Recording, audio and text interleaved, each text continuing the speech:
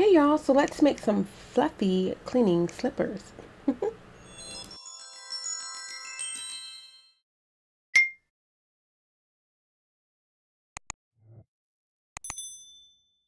Hey y'all, so I guess I'm like really late to the party when it comes to this loop yarn. I've seen it used to make scarves and pillows and blankets, but today I'm going to use it to make some fluffy cleaning slippers. Now I've made these slippers before a long time ago using just the Bernat blanket yarn. So it's going to be like a play on that project, but just using this pre-looped yarn. Now the really cool thing about it is I've noticed that it comes in a variety of colors through a variety of different brands. So the loop yarn, the benefit of it is you don't use a crochet hook or any knitting needles. You simply use your hands, you construct the project that way, and then you just move forward. So in addition to your hands and the yarn, you also need a large eye needle. And I found this nice plastic one here with a really large eye on Amazon, but you can also get it from your box stores like your Hobby Lobby and your Michaels. So while stitch markers aren't optional, they do come in handy. You'll also need a pair of scissors. Keep in mind this is a chunky yarn, so you will want a large eye needle. For the size slipper that I'm going to create, I'm going to need 12 loops. However, we're going to need a tail to sew everything together. So I'm going to count over a total of 16. 4 of those loops I'm going to use to create the tail, and I'll show you how to do that, but 12 will be used to create the slipper. So let's go and get started with that. So as you see here, all the loops are, like I said before, they're pre-sewn together, but what I'm going to do in order to make the tail is I'm going to snip that string that's keeping it together. I'm going to snip it so that I make a long tail. Now, I'm doing 4 because I need the tail to be long enough to be able to sew the crochet slippers together. But if you're using it for any other project, you don't need to leave this long of a tail, okay? Okay, so as you can see now, once I've snipped the 4 loops, it leaves me a nice tail, and I'm going to ensure that I have 12 loops remaining. So this is the tail here, and I'll count over to ensure that I have 12 loops. And this will vary, guys, depending on the size of your foot. If you need a wider foot, you'll want to do 13 or even 14. And if you have a smaller, a narrower foot, you want to do 11. Okay, so once I have it counted out, I am going to use a stitch marker. You can use a paper clip or whatever you have to just ensure that you keep that number of loops available for you to work the project, okay? So here, I'm going to try to talk us through this process. However, if you follow along with the screen, it might be easier to see. Okay, so let's start this. It's going to be a lot easier to see on the screen. I think I said it earlier. So what you're doing is you're going to have the bottom row of loops, and you're going to have the row right above it. You're going to feed the row that's above into the bottom row. So initially it's going to look like they're side by side, but as you work around, then you'll start being able to see that there's actually a defined top row and a defined bottom row, okay? So when you first start, the first 2 stitches, stitch 12 in loop 12 and loop 13, they're side by side. You're going to put loop 13 into loop 12. That makes sense. And then you're going to keep working that all the way down, kind of down the row until you do a total of 12 loops, okay? So again, you're just going to make sure you pull the loop from the top row through the loop on the bottom row. So it's easier to see on the screen than I'm telling you, but as you pull the loops through, just make sure you give it a nice little tug, a little pull to make sure that it lies flat as you're creating the project, okay? Now, initially this first row, and I would say this with probably any project, your first row, second row is usually the row that's the most challenging. But once you get through this, guys, it's super simple, and I promise you, you can get through this project probably in a good hour and be done with it, okay? So again, I'll stay on screen quite a bit of time here to just make sure you understand how to start the actual project. Now, I will admit there are a lot of great tutorials on YouTube that have really good detailed instructions on how to use this yarn, but honestly, I feel like if you can just follow along here, we can keep going. But if you need a little bit more instruction, just search loop yarn and you might get a better tutorial. Or if I pick up some more of this yarn, I may do another tutorial just to show you how. But I really honestly feel like I'm late to the game because I've seen projects all over the internet, and I picked up this yarn on clearance, so I wanted to make something with it. Okay, so as you're starting to work it, just pull those loops up and that will help you see it start to develop. So basically what we're doing here is considered a, this is like knitting, not so much crocheting. So I think like in a knit world, this would be considered like a knit stitch or a garter stitch. And then the other side that's creating itself is a purl stitch. And I just said that because it's going to look different on both sides. Being that I'm a crocheter, I'm not 100% sure, but I do believe that that's what these are called. You want to make sure that you're just pulling the loop up as you're, once you insert the loop into the loop below it, you want to just make sure you give it a nice little pull, okay? And you're only going to need to go up for this project 11 rows. So we've already got 2 rows completed, and I did that on camera with you, and I'm talking my way through it. So just imagine if you're doing this on your own, after you get the hang of it, you can whip this up really, really quickly. Okay, so we're going to go ahead and move on to the next row, and it's easier if you're working on a flat surface to go ahead and move your yarn over so that again you can have that top row, bottom row dynamic, and it might be easier for you to see which loop belongs to which loop, because essentially you want them to line up. You don't want to leave any loops unlooped.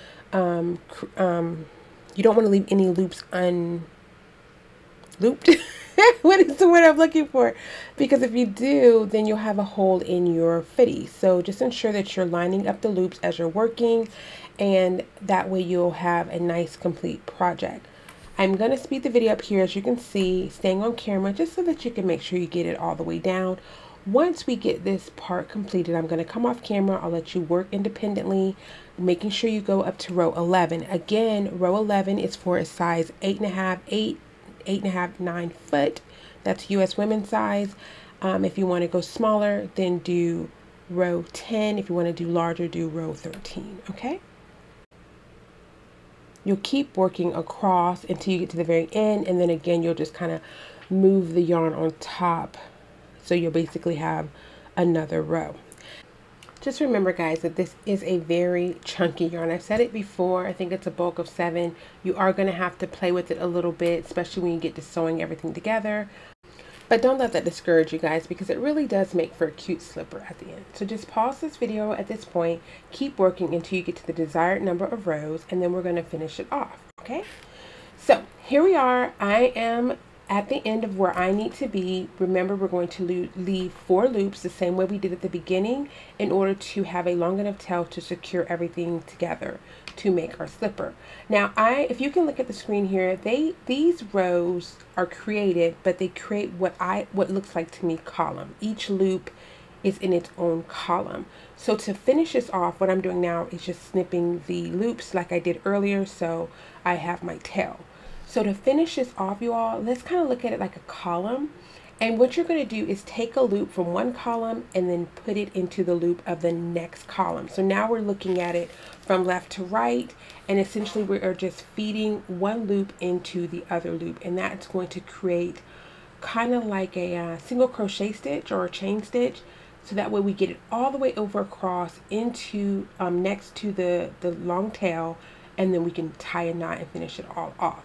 So you can kind of see here on the screen what I'm doing. Basically, I'm taking a loop from one column, and I am looping it over the loop from the other column. So it's easy to see as opposed to me explaining it, but just do that all the way across. Okay, so just keep working. Now, if you were going to make another project like a scarf or something like that, you would just keep going. You would keep going till you get the desired length for the scarf, and then you would be done. But in this case, since we're making cute little slippers, we're going to end it here at row 11, and then we're going to use that tail to secure our tire work. So see how that looks there? Really pretty, neat finish. And I'm just going to secure everything with that tail, and I'm just going to tie a knot. That's what makes it easy for me to know that it's not going to come apart. Okay guys, so now we're getting very close to constructing everything. You want to make sure that you have a nice little knot there.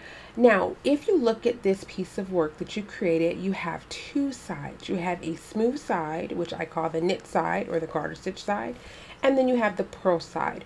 Our slippers are going to be constructed where the smooth side is where your feet are actually going to sit, and then the purl side is going to be the outer side of your slipper.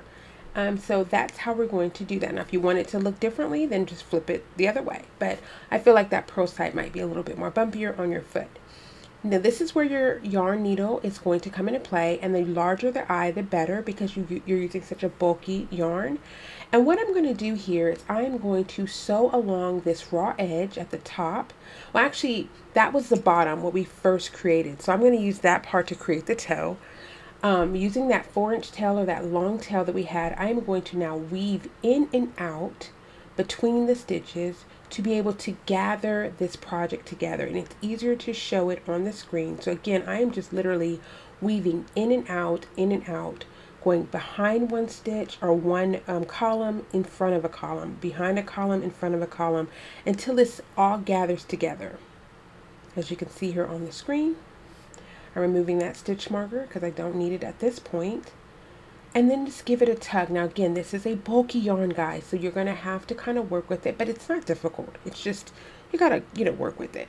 Once you get it pulled together, then you're going to make sure that the right side is facing out, which in this case, I want it to be that bumpy pearl side. And you're now just kind of work that toe area of your slipper. Do you see how that looks there? So at this point, because you have your toe area cinched together, you're going to be able to kind of see how it's folding together kind of naturally. What I did was I used my stitch markers to kind of secure the toe area. It's about 4 inches up. It's not that far up, and that's the area that's kind of like the bridge. I guess is that the bridge of your foot? But the toe, and then that area right at the top of your foot.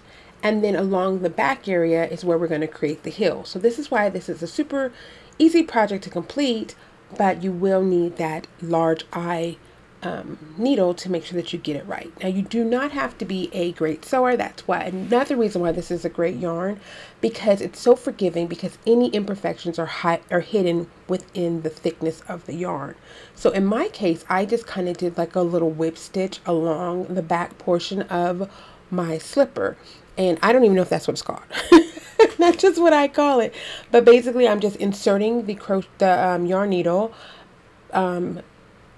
into both sides of the sock, so between one stitch and the other stitch on the other side, and then I'm just kind of bringing it over and then back through. So that's how I'm sewing it across and down.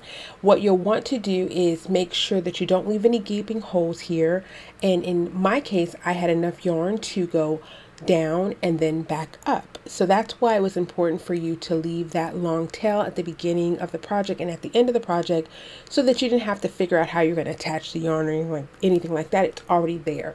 So I sew down and then I sew back up, and that's going to allow me to feel like this slipper is secure. Okay, so keep doing that. And then once you have that completed, you're going to work on that toe area again. So I did this so that I can start seeing it shaped up, and that's the way I did it. Okay, now really quickly, this is really the project. This is really how it's ended. You do not have to go further. Once you get the toe area stitched up and the heel area stitched up, you have a nice fluffy sock slipper that you can use for anything, to just keep your foot warm or whatever. I particularly like to use it when I am cleaning my house. I like to put on these type of slippers when I am mopping or vacuuming my home. I have hardwood floors, and I also have tile in my kitchen. So when I'm mopping, this is very absorbent, it's very soft, and I can wash them easily enough. So I like using them for that, and I make these often.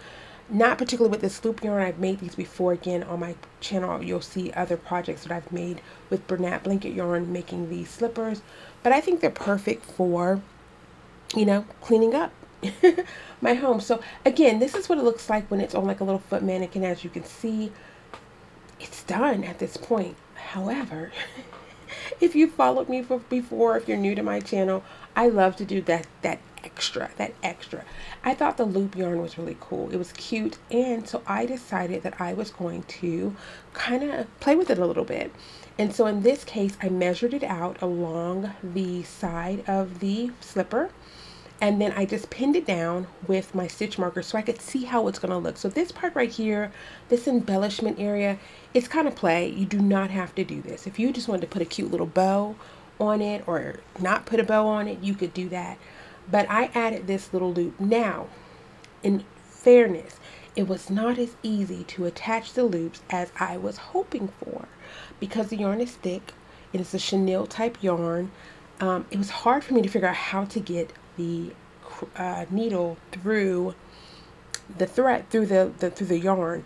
So I kind of did it like a loopy thing around the top part of the slipper through the loop. And I'll show you that on camera. It's not that great of an angle because I had to work with it some.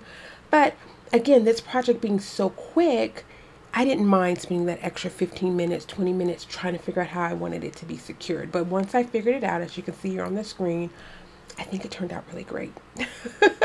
It was fun. So like I said, I'm new to the loop yarn. I enjoyed using it. The project was super quick. I enjoyed the fact that you do not have to have a crochet hook or knitting needles to complete the project. It's easily adjustable. Again, a wider foot, you're just going to start your foundation row. Instead, I did 12, so you would do 13 or 14. For a longer slipper, you would just do another row, do 12 rows or 13 rows. If you want it to be a shorter slipper, do less rows, like 10 or 9. So, and I say all this in comparison to the US measurements for women's foot. Okay, so this is kind of what it looks like. Again, you want to work with it, make it look like something. This is how I would wear it. I just think it's cute. It's just cute. So that's it, guys. If you have any questions about anything, please feel free to leave them down in the comment section below. I absolutely love engaging with you when I have an opportunity to do that. And I look forward to seeing if there's any other projects I can do with the loop yarn. I just don't need any more blankets right now, but I think it would be a great project for blankets, obviously. Of course, scarves. I'm in Florida, so I don't ever really need a really chunky scarf, but depending on where you are, you can make a quick scarf really quickly. So that's it, guys. I hope you have a wonderful day. I will see you all in my next video. If you have not subscribed to my channel, please take the time to do that. I try to put out videos often, and I will see you soon. Bye.